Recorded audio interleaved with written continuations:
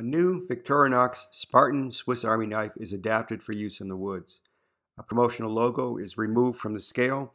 The Spartan is modified with a Ferrocerium fire starter rod, compass, and tinder lanyard. With the exception of the Ferrocerium fire rod, all of the materials used for this makeover might be found in your home or locally. No power tools are used. And finally, we use basic STEM: science, technology, engineering, and mathematics. New promotional Swiss Army knives can often be found for little or no cost sometimes. This is a new Spartan knife with sapphire or transparent blue scales having a promotional logo. The logo can often be removed. I'm starting the removal process by using some 500 grit wet dry sandpaper. Holding the knife flat against the paper, several passes are made and the scale is examined. It's really important to shave as little as material as possible, as the scales are hollow and the Victorinox stamp can also be damaged. Once the promotional logo is nearly removed, a less aggressive grit, here 1200, is used to remove scratches caused by the 500 grit paper.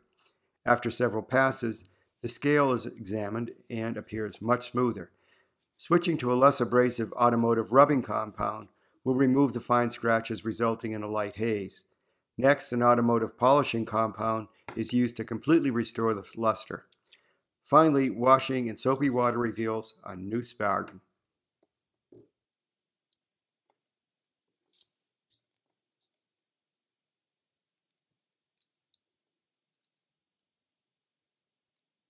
We tend to think of the vernier caliper as a modern linear measurement instrument.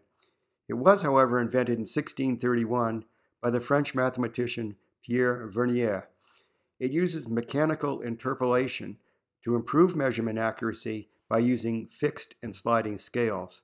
A sliding scale parallels the main scale and allows measurements to be made to a fraction of a division on the main scale.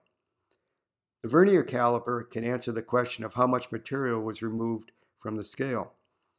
The width of the knife measured before removing the logo shows that the 0 aligns with the 1.4 below it. Therefore, the width of the knife is 1.4 centimeters or 14 millimeters. After shaving the logo, the 0 no longer aligns with the 1.4. This is read as 1.3 plus some fractional amount. Look at the top scale and find where one of the vertical markers aligns with the scale below it. The line corresponding to 9 aligns with the line below. So this is read as 1.39 centimeters or 13.9 millimeters. Therefore, only 1/10 of a millimeter of material was shaved from the scale. This is important because we don't want to weaken the scale. This knife holds a straight pin. How about making it into a compass? Most metals are not magnetic. Some common exceptions are iron, nickel, and cobalt. The straight pin containing iron has atoms in random alignment to one another, causing their magnetic fields to cancel each other out. Exposing the straight pin to a strong magnetic field causes the iron atoms to align. I rub the magnet against the pin 5 to 10 times, always rubbing in the same direction. The needle is now magnetized.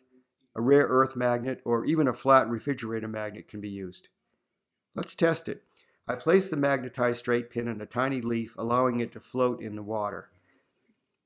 Check the north-south alignment of the straight pin with a compass. The magnetized straight pin has aligned itself with Earth's magnetic poles. These magnetic poles are not the same as Earth's rotational axis. This difference, along with variations in the Earth's magnetic field, is called a declination.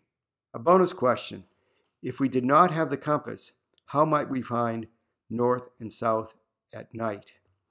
Here's a hint to a possible solution. In the northern hemisphere, find Polaris to identify north.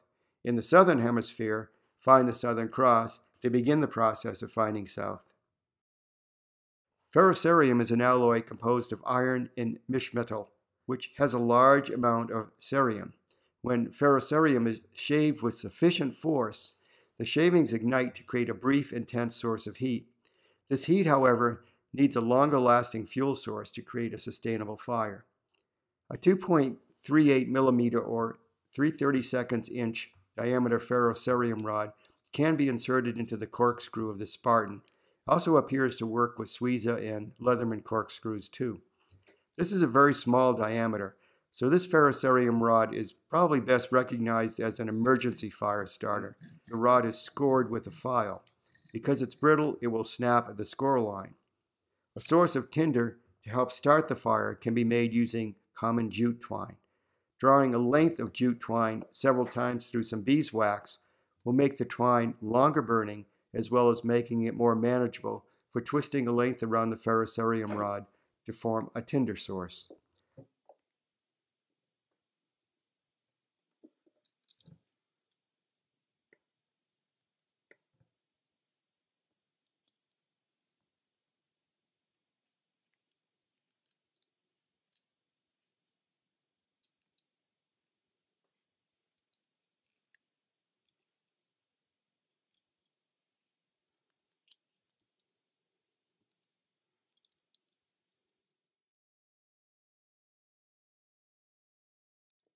Unraveling the jute into fine fibers will greatly improve the likelihood of ignition from the Ferrocerium rod.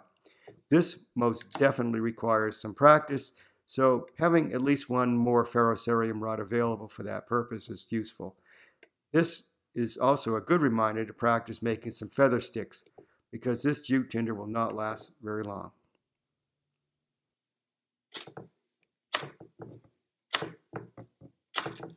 Bonus question. One of the best striking tools on a Swiss Army knife is the back of a saw blade.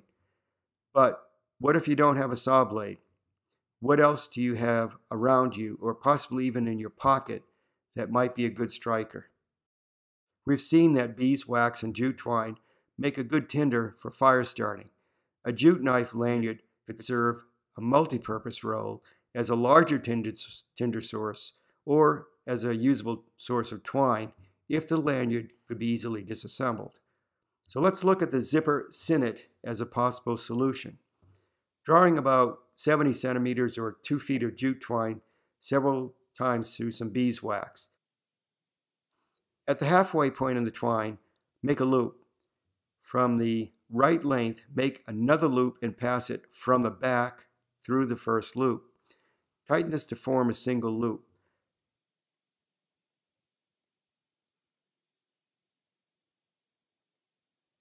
Using the left leg, create a loop and pass it from the front to the back through the prior loop. Tighten to form a single loop.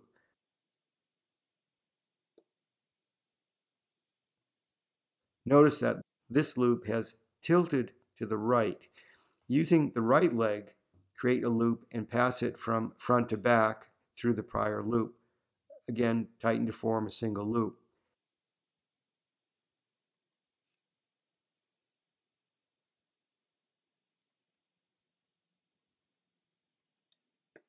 Notice that this loop has tilted to the left. Repeat this process with the left leg, and this back and forth looping process continues until most of the twine is used.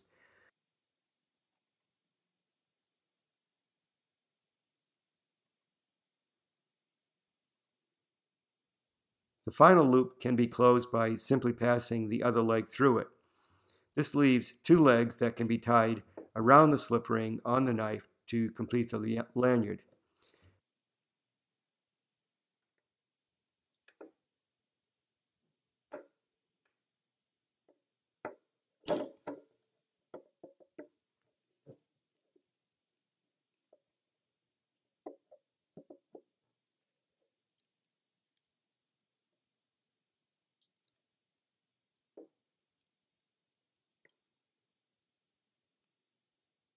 This rather earthy looking lanyard can be quickly disassembled by untying the knot, pulling a leg through what was the last loop, and pulling apart the lanyard.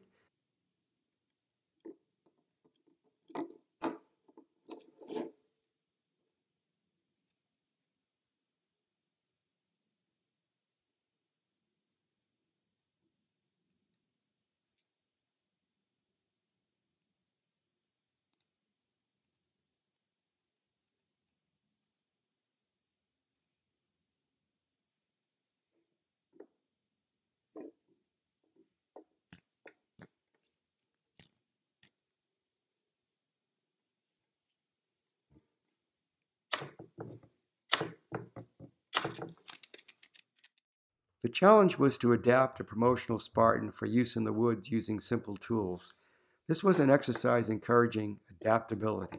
So finally, let's consider how this knife might be carried. How about adapting a flashlight belt sheath into a Spartan knife sheath? The last part of the science in the STEM deals with resilience. Resilience is developing using skills that manage challenges and stress in the best way.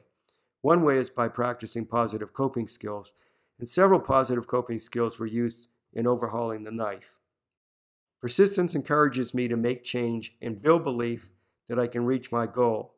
Creating a reachable goal is a way to build a belief a challenge can be met. The steps then describe the actions that are needed to reach the goal. I create as many steps as needed so that I can see I'm making progress. If I see progress, then I'm likely to persist. Adaptability is the flexibility to meet a challenge. The corkscrew was adapted to hold a fire starter. A straight pin was adapted to create a compass. A flashlight sheath became a knife sheath. Adaptability encourages problem solving. Problem solving builds personal resilience, confidence, and control. Bonus question. If your challenge was to adapt this knife, perhaps to some personal need, then who would you want to work with you and why? A social support system is two or more people working together in a trusting manner to solve a challenge. What skills or qualities would they have to turn this challenge into a successful experience? That's the power of a social support system. Look in the description for more information to include how best to adapt and use your knife. Ciao!